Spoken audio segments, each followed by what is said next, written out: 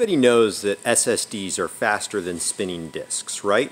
What a lot of people don't realize is that this performance increase is exponential when you have multiple video editors hitting a RAID array filled with these at the same time. So why is that? Well, to understand it, let's take a look at the physical side of this. So if you look at a traditional hard drive, they have something called an actuator arm and a head. What that is a physical piece moving across the spindle actually reading the data that you're trying to get from that drive.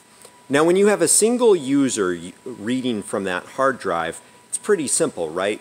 Maybe the drive's fragmented and it's hopping around a little, or maybe all of the data is in one spot and that head can just sit and read. No problem, that gets very easy. But once you put all of those spinning disks into a RAID set and have multiple people trying to read data from each of those drives at the same time, what happens?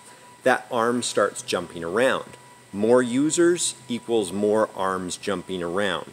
That slows performance down.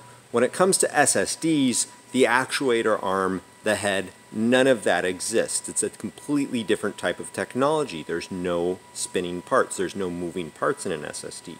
So getting the data from multiple files at the same time is not onerous on SSDs like it is on spinning disks. This is why you'll see a little bit of a performance increase and a good one if you're using a single user. But once you have multiple people hitting multiple drives all working together at the same time, that's when you'll see a huge performance difference from hard drives to SSDs.